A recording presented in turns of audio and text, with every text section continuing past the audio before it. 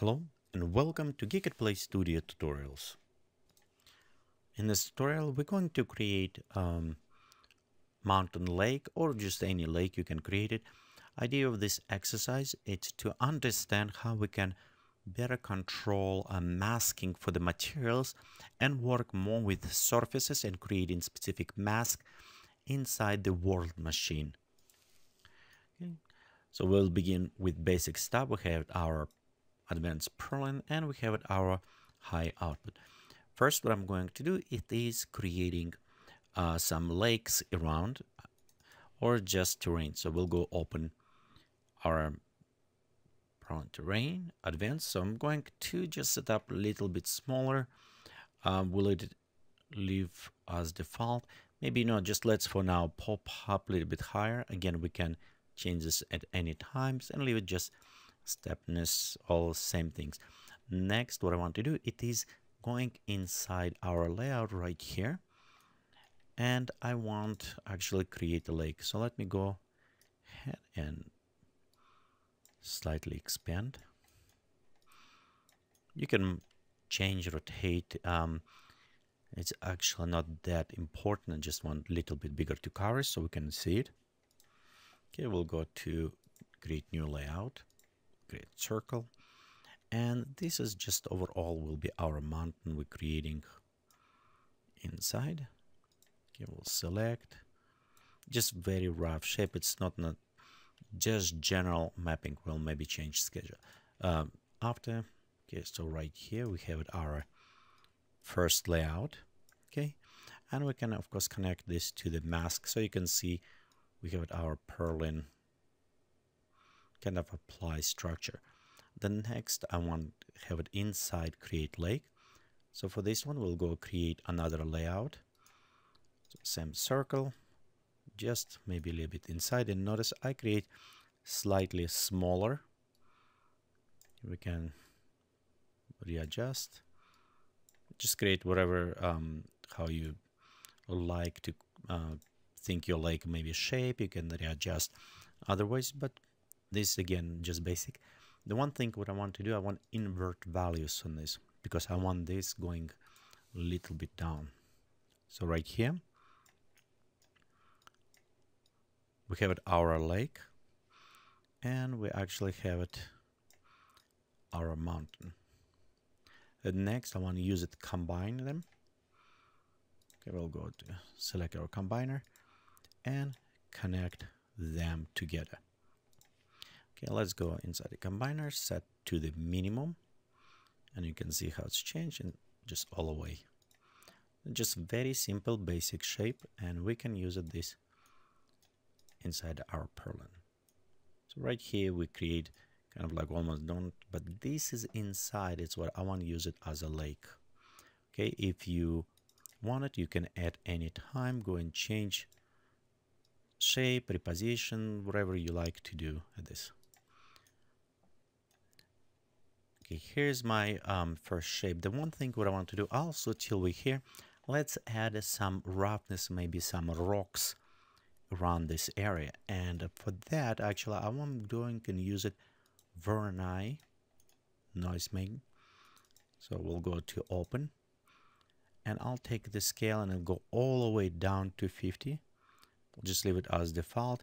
No, you can play a little bit with a shape when you look closer, maybe apply some distortions, but this will be basic to create. The next what I want to do, it is Utilite will go inside filters, and we're going to use simple transform. The simple transform would allow us to modify and adjust some of the settings. So let's go ahead and open. Or actually what we do, let's go preview right here so we can see what is we'll do, and we open simple transform.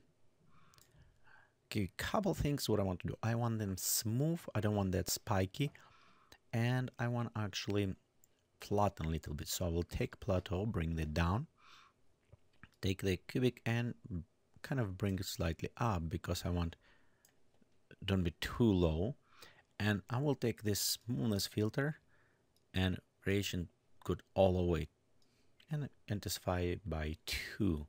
So you can see right here we have it kind of these low rocks.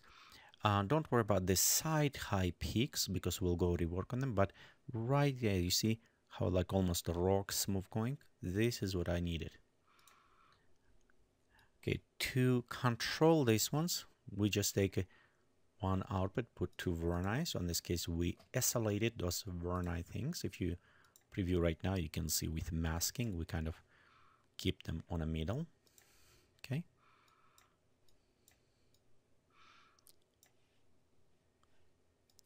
And, you know, to make it more interesting, let's go ahead and create another purlin.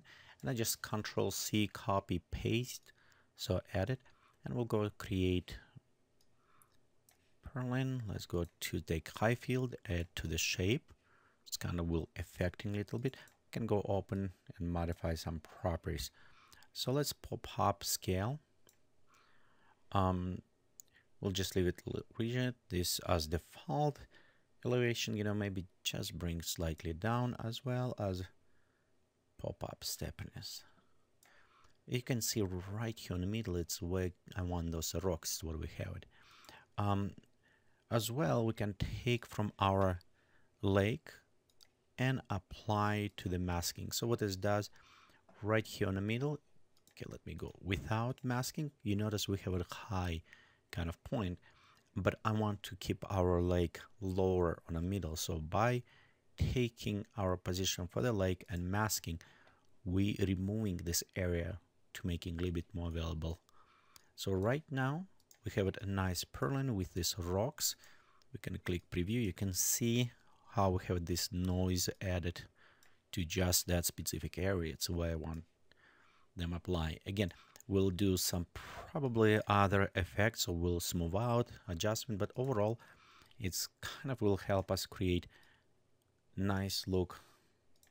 Okay, the next what I want to do is combine this together, and we of course will go to use combiner for this. Okay.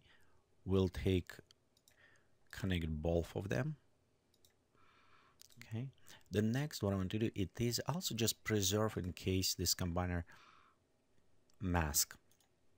But before we do this, let me go inside, modify, and I'll show you what's happening. So right here you can see we have, and we add all the way add. You can see we even have it masked, but it still have some problem. So by creating add additional mask to this, we can preserve better shape right here when we even add. So overall, let's preview right now. And you can see we have a nice rocks kind of like going on the side. So on these mountains right here, it's add nice effect. Let's smooth them out, and I'm going to smooth them by using erosion. We'll go to natural filters, go select erosion, add it, and let's connect to this point. Okay, right now we're going to add some modification. So I won't use a channel erosion. It will create just a little bit nicer, more deeper cut in. And let's pop up a little bit, and I want stronger effect, so I will pop up that one. We'll add maybe some hardness and a segment. Let's pop up that one as well. Okay, we'll enable geological time enhancement, so it's overall will create a little bit heavier impact. Okay, and you know what, maybe even higher. Okay, let's click OK, and we can preview this. You can see with this single rock still, so erosion smooth them out, but we still have this kind of nice effect on those rocks popping up. What I want to do right here, I want to add a lake right on the middle of this area with the water and texturing, so we can kind of create this.